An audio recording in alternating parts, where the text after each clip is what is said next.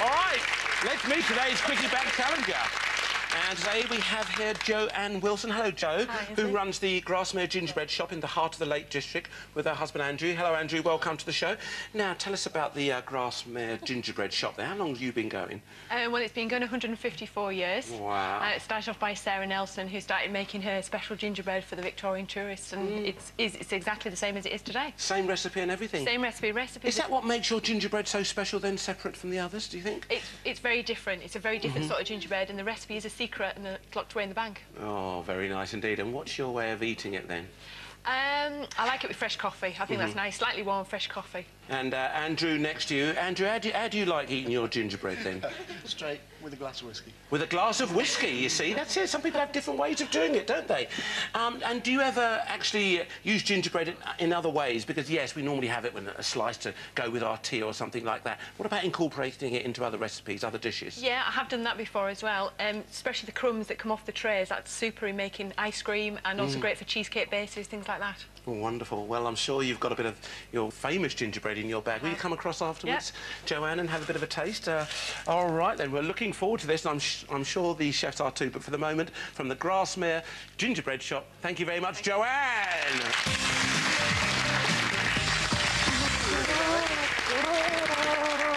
Boys, what are you going to do with this little lot? I don't know, let's have a look. You know all about this gingerbread, though. I do. I live there. I know all about this gingerbread as well. OK. Well, it's Grasmere, not Grasmere. OK. Oh, sorry, Grasmere, not Grasmere. Grasmere. You see, you got stuck into it too, didn't you? Grasmere. It's Grasmere. It is. Ah, here we are. Look, it is beautiful. Look at that. Now, probably you get... Oh, just... Love it. I just want a cup of coffee, actually, and a nice cup of tea with that. Glass of whiskey. But what about... Irish whiskey, do you? What will our chefs do with it? Let's find out from Chef Phil Vickery. Oh, is it me first? Yeah. All right, OK. Let's do quite like what Joe said. So we'll make a bit of a cheesecake with some on the base and some on the top and some inside. We'll then roast bananas in the oven with some mint and brown sugar and put gingerbread crumbs on top of there. Serve that with clotted cream. Chocolate, we'll probably dip strawberries in melted chocolate and some more crumbs on those as well and put it in the freezer. And what's that? That's crumbs. That's actually the crumbs from the gingerbread. We'll just eat the rest of it, don't we? Yeah. Just want to eat it. Yeah. Just All want to have a bit of a cream, nibble. yeah. Just slop it on the top. Yeah. Glass of What do you whiskey. reckon? I'll give you whiskey. Sounds very, very nice indeed. But will our audience go for that? They'll be having to press the old red button. What about you? I think I'd take some bananas, slice them and cut them into crumbs. So fry bananas with gingerbread crumbs and some clotted cream. I think it would be nice to do a crumble, sort of leave those sort of flaky, a little bit of lemon juice going onto the bananas, a little bit of sugar, heavy crust on that. I think it'd be nice to do a little chocolate fondue as well. You know, dipping the gingerbread bits in, the strawberries, the banana. Maybe spice up the fondue with some ginger to try and bring it into that. So chocolate and ginger fondue. What's a banana? Lovely. Banana. Banana. No, It's the same as a Grasmere. Phil Vickery. OK, it certainly is. Ladies and gentlemen, a red button for Phil, green for Paul. The choice is yours. Will you all pick up your keypads? Because it's time to vote now. OK, Phil let's loves the see. quickie bag. Phil loves the quickie bag. Paul adores the quickie bag. today. Depends whether you love or adore it. OK, computer, sort this out. Who's won today's 10-minute quickie challenge? It's a green for Rankin. Kitchen win. OK, that's Paul. Your 10 minutes cooking time starts now. Right, well, Paul. What can we do for you, chef? I would like you to an inland egg wash, and if we cut a banana lengthwise, we'll pan it and then we'll fry it. No problem. Phil, can you make me like a sticky toffee pudding caramel sauce, please? Yes, I can. Yeah, and would you like to do one of your desserts that you were talking about? Which one would you like to do? Whatever you want me to do, Paul. Well, why don't you do the banana The banana. thing that you were talking about, baked banana or whatever. Banana. And your dipped chocolate, strawberries in chocolate. Do you need any chocolate, though? Of course, I'm making a fondue. He wasn't listening. He wasn't listening, was he? No, I'm sorry, Nick. Phil, you talked about 5 years in the Lake District. Where were you? What were you doing up there? I was in Grasmere. Actually in Grasmere? Grasmere. Did you steal a Grasmere? OK. Yeah, I worked there in a hotel. I was there for 5 years. Grasmere, is that where they grow all the bananas? I went as He a keeps boy. telling me I came said out a banana man. wrong. And Joanne was saying that, you know, they've been there for 100-odd years, and so you probably popped into their shop several Can I times. actually make an... Actually, Joe knows this. I didn't actually go in there once in my 5 years. It's a tiny little village. I feel deeply embarrassed. But I did go back and make a film. Yeah. And then we did some writing together. So there you go. Very nice. But the thing is, it's got a shelf life, hasn't it? Joe, how long's the shelf life? Not long, because... Actually, Andrew as well. he makes it. And the recipe, you won't tell him on. The recipe, is it in a bank vault somewhere then, Jo? It is. Yeah, it's in the bank in Ambleside in the Lake District. And I don't know the recipe either. You have no idea? No. Rubbish. Oh, OK, we're not going to ask you. We're not going to get you to reveal that to Wouldn't us. tell me, would you? Yeah, so you were talking, Phil was talking to you about shelf life. Actually, how long can you keep it for? You wouldn't really keep it more than a week. All right, Because it's a traditional recipe, it's got no additives or preservatives in it, so it's Would you want it for more than a week? With a pack like that, 'cause it's perfect, isn't it? 3 little bars, you just sort of snap it and away you Moorish. go. All right, then. If there's a few bits left, I'll pass it out amongst you, all right? Literally, we're talking about a few bits. A little nibble and pass it around. All right, love. What are you doing there, Mr. Rankin? Every time I go looking for something, Phil Vickery's nicked it. I went to the fridge to get the cream, Phil had it. He's a lot quicker than me. Where's the crumbs gone? I've got them here, Phil. Can I speak some more there, mate, for me? Absolutely. Please. Let's get them in there. Honey. Actually, before you do that, I'm going to put some honey on there as well. I'll stick them all on. So I've got my bananas on here, starting a little bit of butter, lemon juice, brown sugar going into that. I'm not going to take them very far at all. This is going to be like your ultimate quick crumble because nothing needs to cook very much, yeah? Oh, what you lot like? Where's the rest of the butter? Paul's got it. The butter there. It's gone from Phil to me. Now, you know, we sometimes do crumbles on ready, steady cook with things like that. Is this a sin, cutting up your shortbread like that? I'll have to go to confession after this. So I think we just need to warm the bananas with a little bit of the lemon juice, the brown sugar. Yeah. Are you panning those bananas? I'm going to pan the bananas now, Chef, as we speak. And I've just used a little bit of egg. What we're trying to do is create a little bit of creaminess. And ideally, normally, when you're panning something, you do flour, egg and breadcrumb. I'm going straight from the egg into our lovely crumbs here. And then hopefully that's all going to cling on. Then we're just going to pan fry that off ever so gently, ladies and gentlemen. That's it. And we've got 6 minutes to go. That's gorgeous. All right, now, Chef. Now, what happened when I cut up those gingerbreads? They don't look crumbly enough to me.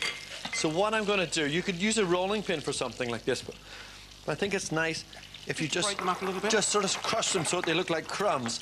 And it's not working, so if you'd all just look the other way. No, Okay. it'll work. We've got a few things in there. You found something, We don't Chef? want fine crumbs for this. OK.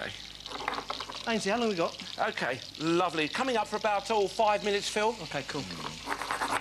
Here we are. You've got some lovely crumbs here. I don't want fine crumbs. I want crisp, you know. Oh, you want crunchy Because crumbs? I don't like a crumble when it's sort of dusty. He's so miserable, isn't he? Oh, it's all right. You know what he's like. I like it when it's sort of chunky and biscuity, a bit like that. That's All what right, I like Chef. my crumble. So that'll be Lovely lovely. crunchy and biscuit. I'm just turning the heat down here, gentlemen. Please keep an eye on this because we do have a quickie question from one of our Ainsley, studio before you go audience. over there, can I just show you these quickly? Yeah, of course you can. Here I've got strawberries dipped in chocolate and the gingerbread crumbs and whack them in the freezer for 10 minutes to chill out. Oh, what do you reckon? Yeah, I think that's going to be really nice. Sound good, doesn't it, eh?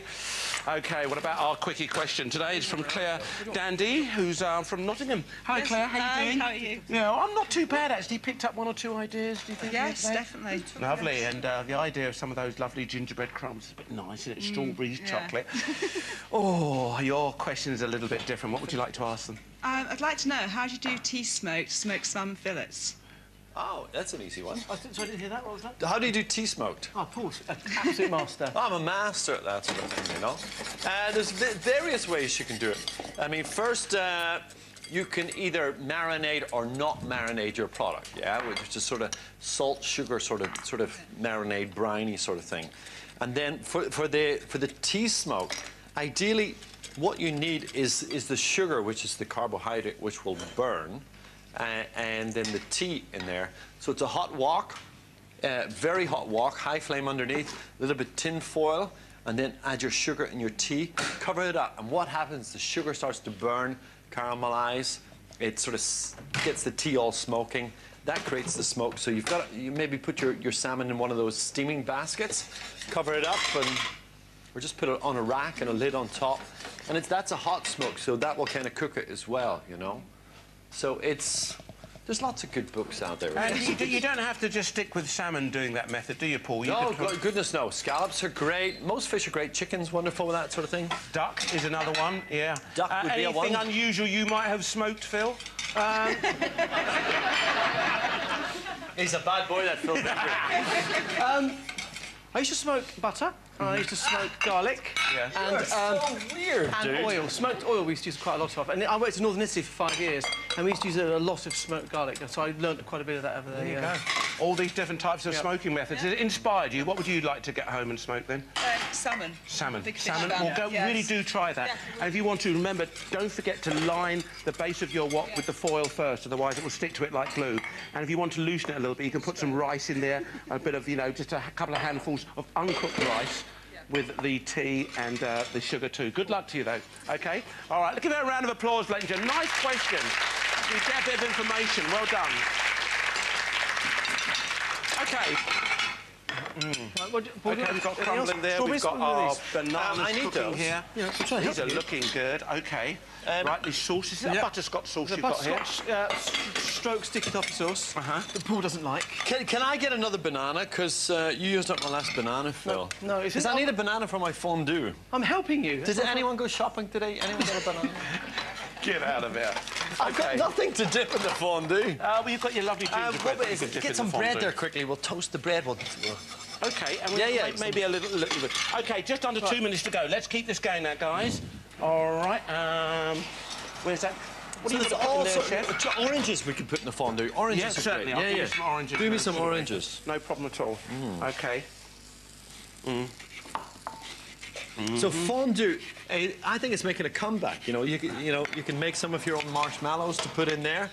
Little bits of toasted croissant or brioche is a lovely thing. OK. We're coming up to the minute music any moment now, boys. The other thing I like about fondue, it's kind of romantic. 1 minute to go. Thing, you know. Great. Oh, you got cream left.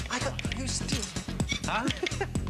OK, guys, keep this going now. We can get all these oranges out and everything. Phil, whatever happened to that sticky non-toffee sauce? It's there. It's there. It's not. Is that toffee? Is that what you call toffee? I'm trying to get a right on He's a right old misery today, isn't he? I wouldn't pick my bananas. Bananas. Bananas. That toffee sauce. What a voucher. Oh, lovely. The way I speak. I think. About 30 seconds now, he's gentlemen. jealous. Let's get this done. Here. Jealous. Is this for my bananas? Lovely. Bananas. Is this for my bananas? Yes, it's your OK, bananas. 20 seconds. Get them going now. Come on, boys. Phil, what? I don't have another plate to put my bananas on. 12, 9, 8, 7, 6, 5, 4, 3, 2, 1, go! Racing!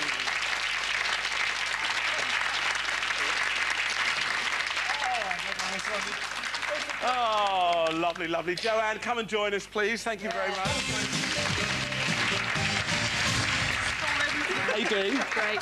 Well, we've taken your crumbs from Grasmere, is that right? Grasmere. And we certainly try and do as much justice to them as possible. With the strawberries and the chocolate, we've got it wrapped around the bananas there. We've also got a little bit of a fondue dip going on here, and the crumble. So, what would you like to try? Go on, Joe. Get stuck in, go.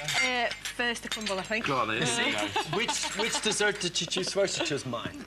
When she burns her mouth, she can put that rest of He it. took over my quickie bag and made 3 desserts on one plate because he has filled the pud, you see. So He told me to do it. He couldn't stop it. That is Oh, gratitude. shut up, boys. That's What do you gratitude. think, That is. Joe? Is that amazing? It's fat, but I burnt my mouth. Have you? No, you haven't, have you? Oh, lovely.